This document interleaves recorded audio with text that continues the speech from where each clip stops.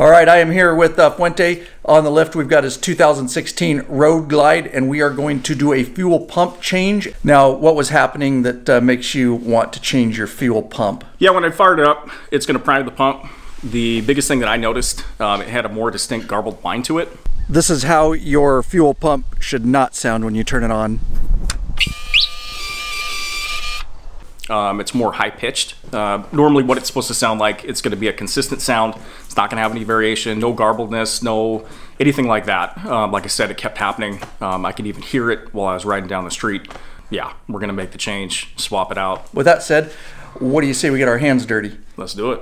But before we do, make sure you hit that subscribe button and bell icon. Every time those are hit, another biker joins the revolution, and we would love to have you be part of it.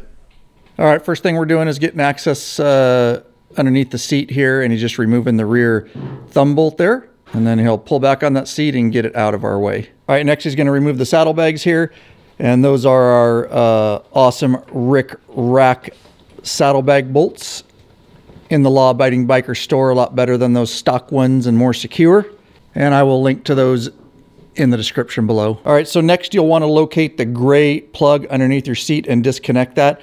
We're going to fire the bike up here in a second and purge the system of fuel out of the lines because it's under high pressure. So get that gray plug unplugged before you start it. Okay, so with that gray plug unplugged, he's going to go ahead and fire the bike up, and it should run for just a little bit.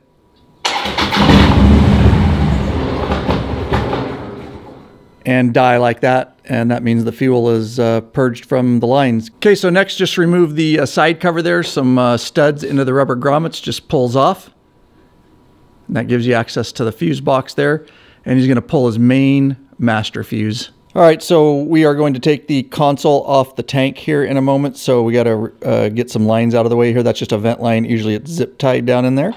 You might have to clip that, and then you can just pop this vent line like so. Get that out of the way. We've already got our gray plug unplugged, so you're good to go there. And on the rear of the tank there's a 3/8 inch bolt head, and he's gonna back that out. Fuente, your bike is filthy. Get some BUGSLIDE. All right, and on the front of that dash panel is a 5/32 hex head bolt, and he got that removed. All right, next he's gonna go ahead and remove this gas cap. And with that, he can go ahead and at least partially remove this panel, but there's a wire underneath here. All right, and that main plug there is just a push tab there, and then you can pull it out. All right, and now he can go ahead and get that out of the way.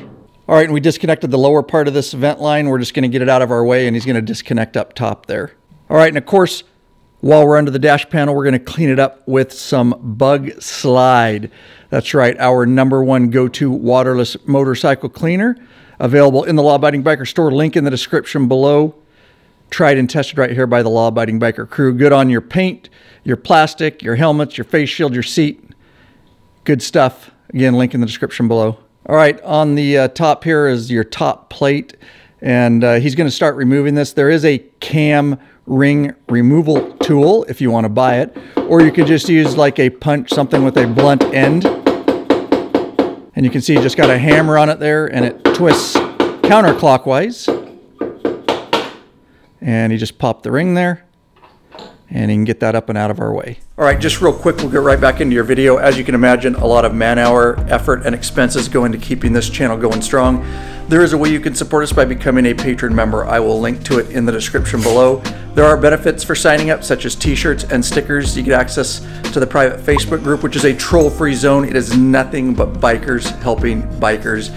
You get access to live video broadcasts and chat, podcasts early, access to premium videos up on request, and of course, access to those ride, meetup, and events. We appreciate you considering becoming a member.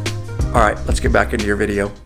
All right, so he's gonna remove this top plate here, and fuel filter is underneath, and he's got to get it up out of there a bit higher, so just wiggle it around like he's doing. And once you wiggle it up out of there far enough, it exposes two lines there, and we're going to be working with those on the rear there. Okay, so now he's going to disconnect the two lines here, and there's just a little ring up there, and you push the two tabs together. You can use your fingers, maybe a screwdriver will help. And now he can pinch those together, and he's pulling down at the same time. And as you can see, you got that line removed. Don't worry about dropping it down in there. He'll move on to the next one. Same kind of system, he's just spinning it around, so it gives him a better opportunity to pinch those together there with his fingers. And then he can pull down on that line there. All right, and he got that one disconnected there. It was a little bit of a bear. So now we're gonna remove the wiring from the top plate here, and it's just got a little push tab in it, that one.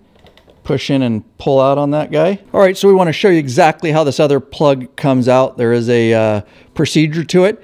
And if you look down in there, he's gonna put his screwdriver. There's actually a tab that latches around a little stud, and you gotta pry in on that.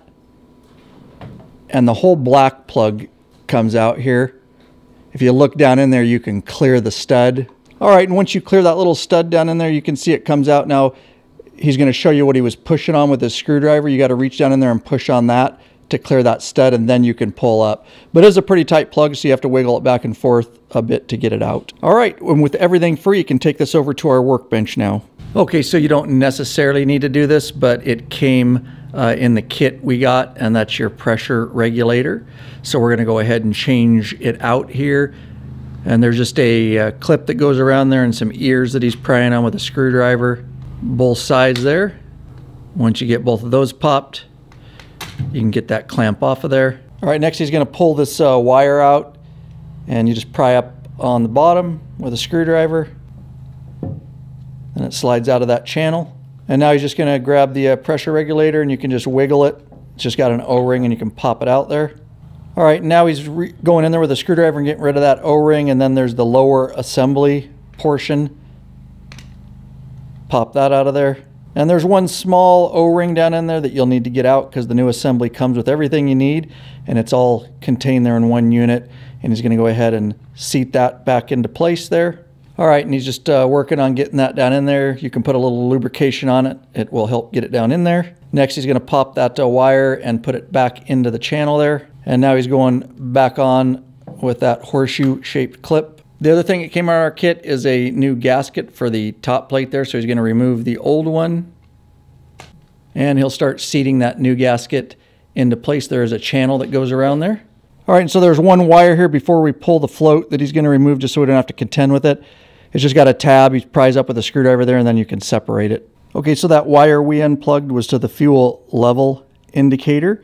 And now our fuel pump wires are free along with the float there. And you can see it back in there. He's gonna reach in there. There's a tab back in there. And he's gotta pull up on that tab. And once he pulled up on that tab, that freed everything. And now he can fish that float, work on fishing that float up out of the tank. Just kind of got to manipulate it around. And just to give you an idea, this is what your float and system will look like. All right, so now he's going to take the fuel pump assembly. There's just a tab up front that you can pull up on again, and then it slides forward. And we're going to kind of get it free there so we can remove the actual fuel line here. And he just slid it back there. All right, and you can see the main fuel line on it there. He's gonna reach in there. And once you reach in there, you can just squeeze there. Remember, it's kind of a plastic horseshoe that goes around there, and you squeeze both of them. And he's gonna pull on that line as he's doing that. And he's just kind of wiggling it back and forth there. They're pretty tight. And there we go, we got it separated. All right, and with everything disconnected now, he can start working that fuel pump assembly out of there. And he's just kind of twisting it, you can see. And he's rotating the whole thing counterclockwise there. And that'll free it up, and there is your fuel pump. Just getting a rag because it might drip a little bit there. And that is what your fuel pump and assembly looks like. So now he's going to remove the pump filter, and there's just two plastic tabs, one on each side. And he's just going to squeeze in on those, and that will release that filter. All right, so there's a zip tie around all those hoses and wire. He's just going to clip that, get it out of the way, start freeing some stuff up here. Then there's a plug there that he's working on, and you can see there's tabs on both sides that he's prying up with the screwdriver, and then he can pull that plug out of there. So now he's going to work on getting these lines off of here, and we have new ones, so it really doesn't matter. He's just going to slice the bottoms of them there with a razor, and then he can go ahead, and once you put a slice in them, they come off pretty easy. And he's just working on that next one, doing the same thing. And got that one out of the way there. And now he's working on the other end of that small line there. And there we go, that one's off. All right, now off the two ends of the old hoses are those plugs or clips that we're going to need. So he's going to take the hose same way, slicing it and pulling them off. And there, he got that off so we can use it on our new line. And he's just pulling that last line off of there. Now he's going to take the end cap off here that's over the fuel pump, and there's 3 tabs that you've got to push in on, and that will release that. And that is your old fuel pump that we're going to be replacing. All right, and so the blue one is our new fuel pump, and again, links to all this in the description below. He's going to pull off the protective black rubber cap there, and then you'll see 2 black rings, pretty large rings on the old one, and they've got 2 flat sides. He's going to make sure and he puts that back on the same exact way, one on top there. And then there's another protective rubber cap there on the new one, and that big rubber ring with feet there on the bottom. He's going to pop that off and pop it back on the same way. All right, and with his new pump, he's going to go back up in the housing there. And while he's doing that, don't forget we also have our fuel filter replacement video. I'll link to it in the description below. And going back on with this plastic end cap there, lining up the tabs and snapping that into place. All right, so in this kit comes 2 different hoses. They're 2 different sizes, the longer of the 2. You'll see where he's going to hook that up there. All right, so these can be a bear to get on and over the barb. So we have a heat gun. We're just going to heat it up a little bit, get that plastic to expand. Just don't overheat it, of course. And he's going to add just a little more oil there and work on getting that on there. And there we go. That did it. And just move it up to that top one there and putting a little oil on it. And he'll apply some heat to this one too. And with that heated up and lubed up, he's going to slide that one over the barbs there. And he's just working that back and forth on there. All right, we're just going to work on putting this plug that we took off back on. He's lubing that up. And this is the shorter line of the 2. And he's going to give some heat to that too. And now he can work that back into place there. All right, and for the other end of that shorter line, a little bit of lubrication again. And he'll apply some heat. And he'll work that shorter line on there. All right, and so the replacement line that came in our kit isn't a ribbed line like the one we took off, but it's just a black line, so he's going to work that on there. And these ones, we didn't have to heat up. All right, and this top one's being just a little bit of a bugger, so he's going to add a little bit of lube there and add just a little bit of heat there. All right, and that black line was a bear to get on there, guys. And what we ended up doing is it's just the right amount of heat to it, and then it will go on easy, but obviously there's a fine line there of overheating it and melting it, so just keep trying. And one thing you might try is before you put the ribbed line on so that you have some extra room for your hand, you can put the black line on. That may give you extra room to twist it on there. Okay, and he's just taking that stock plug and plugging it back in. And this kit did come with a plug, but it's kind of a universal kit and we're not using it. We're just going back in with the stock wiring. And there's a little channel in there that he's gonna work that wiring into.